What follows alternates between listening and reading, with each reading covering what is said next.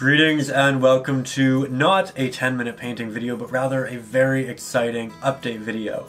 One in which I've been wanting to make for quite some time. Now, as a lot of you know, about a year and a half ago, I released my first ebook, Acrylics for Beginners. In it, we talked about how to blend acrylic paint, when to grab water, what brushes to use. It covered all of the building blocks and all of the fundamental pieces of painting and the techniques used for them. And it went over great.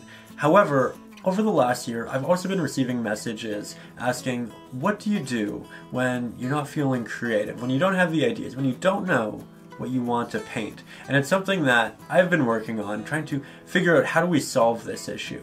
And a couple months ago, it came to me. I've been working tirelessly since it did, and I think that answer is a book of digital sketches, which I'm releasing today.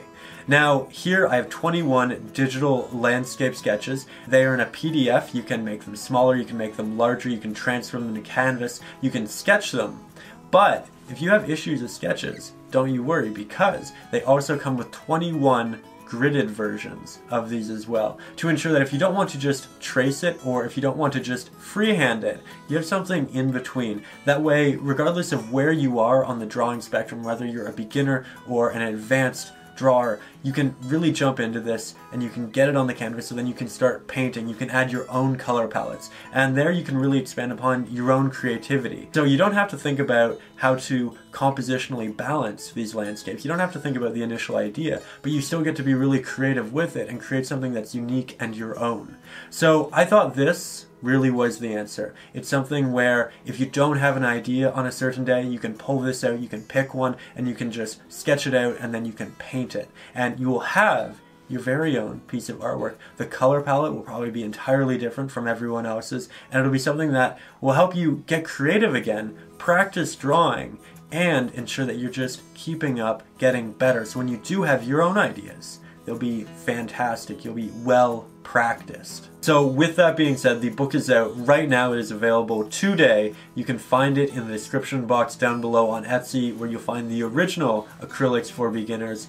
It's a great book. I think you'll have a great time with it. It's also great for little paint parties. You get a lot of people together. Everyone does it a little bit differently. It's a lot of fun. And if you finish these, send me pictures of them. I cannot wait to see, and I'd love to share a couple of them over on the Facebook page. I'd also like to note a couple other little updates for the day. We are past 100,000 subscribers. Look at that! Which is massive. It is a big accomplishment, not just on me, but on you, the community. You share these videos, you talk about them, you do the paintings, and none of this would happen without you. I'm going to make a big video on 100,000 fairly soon. Get excited. But with that in mind, I'm looking to do a little bit more with the channel. I'm looking at maybe doing some oil painting videos, maybe doing some sketching videos. And because of that, I'm going to rebrand the channel from 10-minute paintings to Stay Creative Painting. It's a phrase that we all know. It's a phrase that I think we all love. It's endearing at this point, and I think it'll sum up the channel really well. So look forward to that. A lot's happening, but again, big message for today. A lot of fun things coming in the future, but right now the book is out. It is available in the description. Go check it out, and I can't wait to see what you come up with.